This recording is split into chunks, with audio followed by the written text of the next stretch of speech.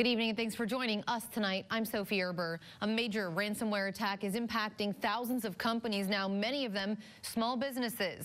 Cyber experts say a Russian-backed hacking group is responsible. ABC's Alex Perche has details from Washington now in our top story at 5. It's already being called the single biggest global ransomware attack on record, and its full scope is still unknown. This afternoon, cybersecurity experts are working feverishly to stem its impact. So far, thousands of victims affected in at least 17 countries. Experts say hackers attacked through firms that remotely manage IT infrastructures. The U.S.-based IT management company KCAU, chief among them. We just shut everything down. We've identified the issue. We're patching it. Experts say at least 1,000 companies that rely on KCAU for remote IT services have been paralyzed, mostly small to medium-sized businesses. In a joint statement, the FBI and Department of Homeland Security say they will reach out to identified victims to provide assistance based on an assessment of national risk. But the impact is well beyond the U.S. A Swedish grocery store chain reportedly had to close most of its 800 stores over the weekend because its cash registers were locked up in this attack. The FBI is urging companies affected to contact them, and REvil offered a universal decryptor software key for all affected machines in exchange for $70 million in cryptocurrency. Alex Perche, ABC News, Washington. Here in Siouxland, 2 people are dead and another seriously injured after a one-vehicle crash west of Plankinton, South Dakota. It happened early on Sunday night. Preliminary investigation indicates that a Toyota Camry was eastbound on I-90 when that driver lost control. The vehicle went into the south ditch and rolled over. Both passengers, men ages 26 and 60, were not wearing seatbelts and were ejected. They were pronounced dead at that scene. The seatbelt use of the driver, a 19-year-old woman, under investigation. She did suffer serious non-life-threatening injuries. She was taken by ambulance to a hospital and then later airlifted to a Sioux Falls hospital. Charges are pending against her.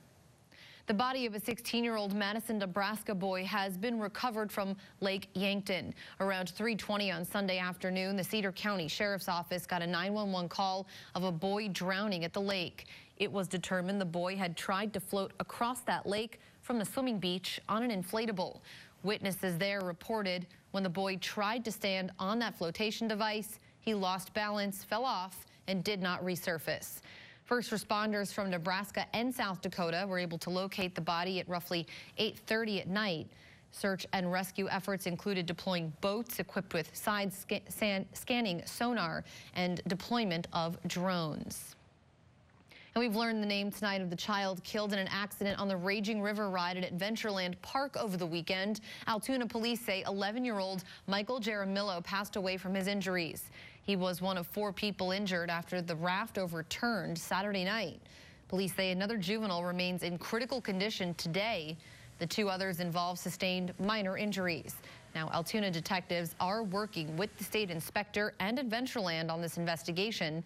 Adventureland officials say the ride had just been inspected 1 day before the accident and was found to be in working order. Rescuers are searching through fresh rubble after the last collapsed condo building in Florida was demolished there in Surfside. Officials say that demolition did allow crews into previously inaccessible places. That includes bedrooms where people were believed to be sleeping at the time of the disaster.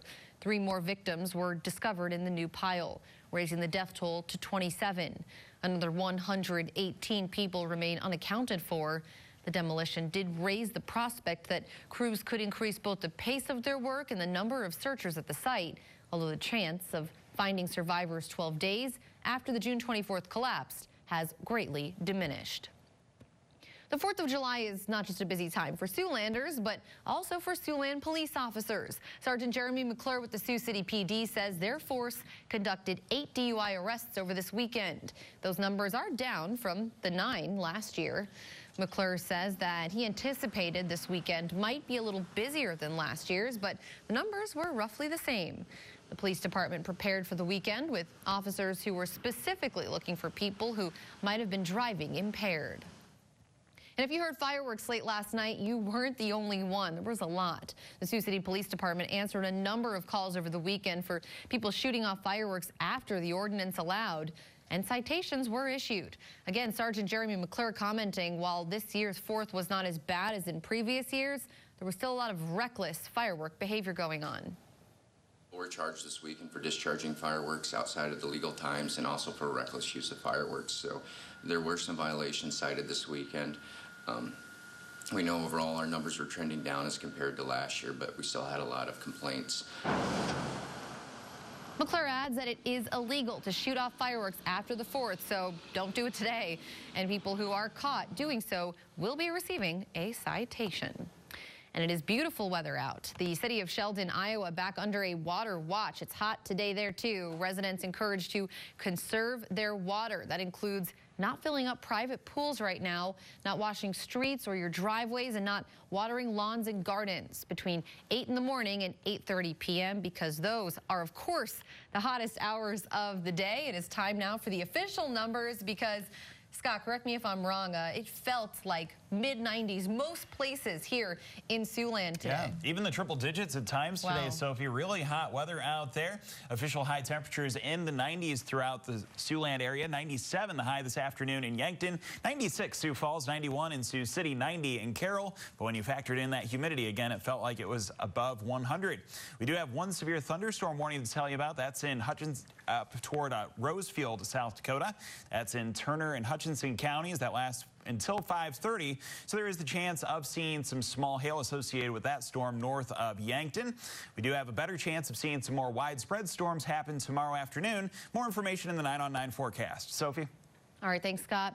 Well, the 4th of July weekend proved to be a busy one for Sioux City Animal Adoption and Rescue. Business manager there, Chris Wall, says they picked up 15 dogs and 5 cats on July 4th alone, and that fireworks were the culprit behind most of those rescues. While most of the animals have since been picked up, the ones that remain now have no form of ID, like tags or microchips.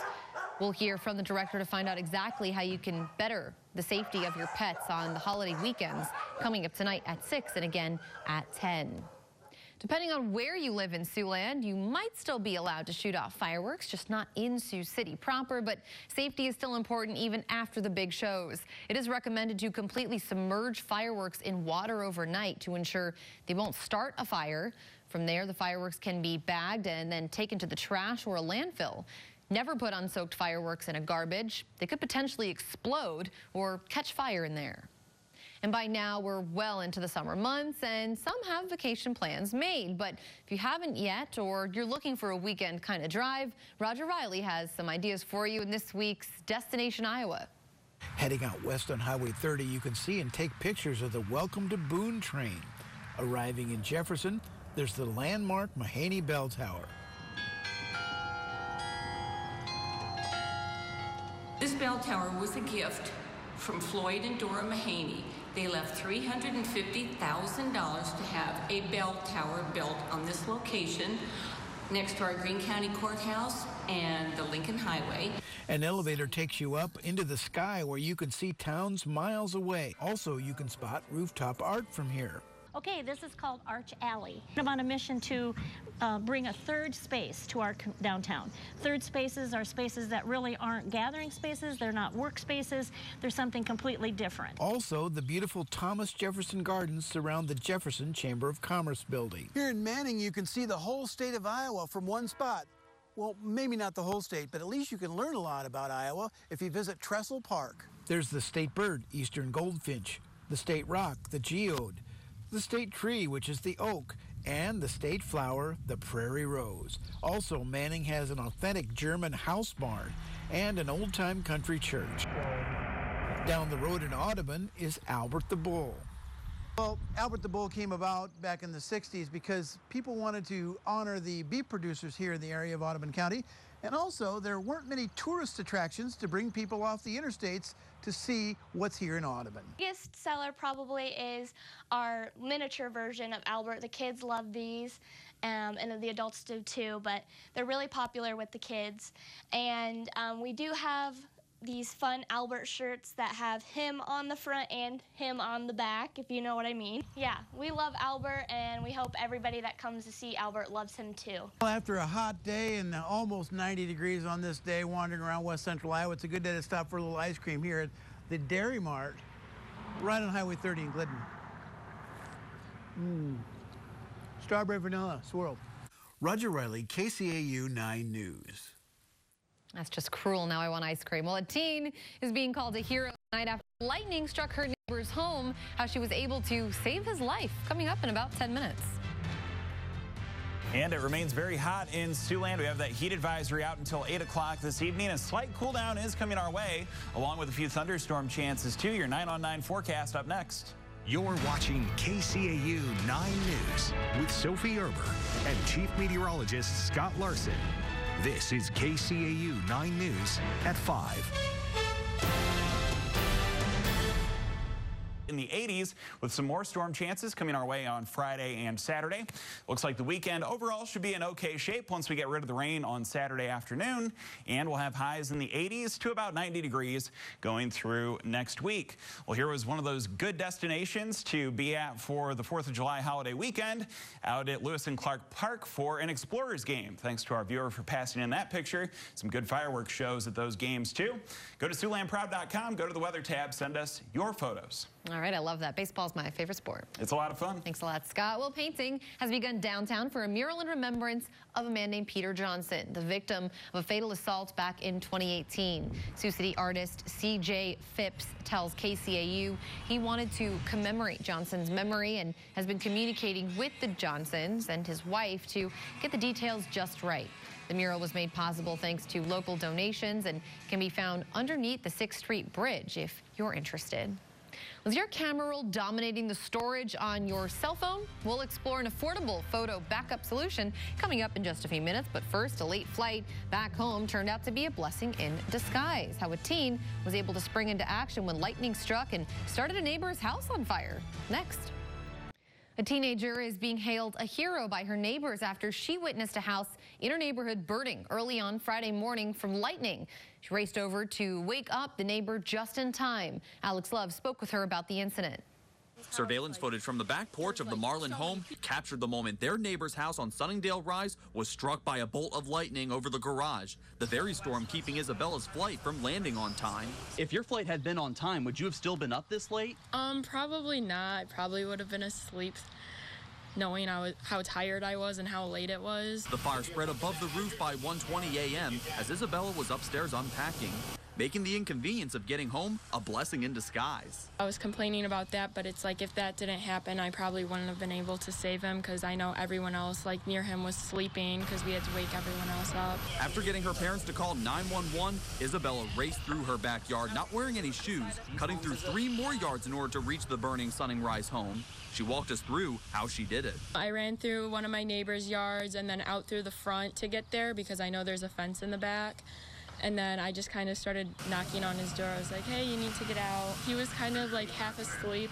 I feel like it didn't register to him either that there was a fire at first. The owner of the home, Brian Sidney Smith, was unavailable to talk, but gave us this statement praising Isabella's actions, saying, quote, Isabella saved my life by noticing the fire and taking the initiative to come running to my house. She knocked on my door until I got out. I consider her my hero and am so thankful to her, my caring neighbors, and the brave firefighters who worked so hard to put the fire out. Amazing. Well, photo and video storage we know can be very expensive between external hard drives and subscription service backups. But is $10 a year service too good to be true? We'll find out next. The new project's approval means I-29 is going to be closed again. Hey, did you hear about this? Take our award-winning news team wherever you go with the KCAU 9 app. One of the most important things you can do, of course, we know is to back up your phone, especially those irreplaceable photos and videos. But these days, everybody wants to charge you so much to do it. Now, one app sees an opportunity to offer unlimited storage. Rich DeMuro explains. We're using our smartphone cameras so much these days.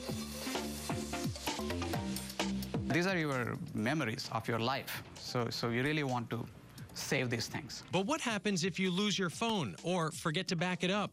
All those precious memories are gone. Backup is very important. It's like insurance. Now a company named iDrive sees an opportunity to help folks back up photos and videos on their phone for just $10 a year. iDrive has been around for 2 decades. We are a leader in the backup segment. We have won PC Magazine Editor's Choice 7 years in a row. and we are rated best by many publications. iDrive is well known for helping individuals and businesses back up. Their new app is called iDrive Photos. It will back up photos and videos from your phone in their original resolution with unlimited storage. Is there a catch to this? No, there is no catch. This is just pure. We offer pure backup. That's our strength. Keep in mind, the app is backing up your photos and videos in their original resolution. And even though it's unlimited, at any time you can go into settings and see exactly how much space you're using. Sign up through the website and get your first year for just $1. iDrive Photos is basic and not a complete replacement for Google Photos and similar apps, since it doesn't help you organize, edit, or search your pictures. But I like how it's fast and easy for backups. Plus, there's a feature that lets you instantly restore your backed up photos to a new phone. What about privacy? Because people always wonder, are you using my photos for anything? No. So there is nothing that is, your data is not used for any purposes. So our primary business is backing up and restoring, and that's all we do. We take a live look outside right now on a sunny night. Scott returns with one more check on your forecast, so stay with us. Welcome back. Want to make you aware of a severe thunderstorm warning that's in effect for Hutchinson and Turner counties in southeast South Dakota. That lasts until 5:45 this afternoon. This storm has weakened quite a bit in the last couple of scans, but again, north of Yankton, we do have that one strong storm in the area. Possibility of an isolated storm or two carrying on into the evening hours here, and some more storms for tomorrow afternoon, linking up with a cold front. Quite a bit cooler on Wednesday with a high of just 80. Looking good. Just 80. How about it? Thanks, Scott. Thank you for joining us. We'll both see you again at 6, and until then, have a great night, everyone. Thanks for watching.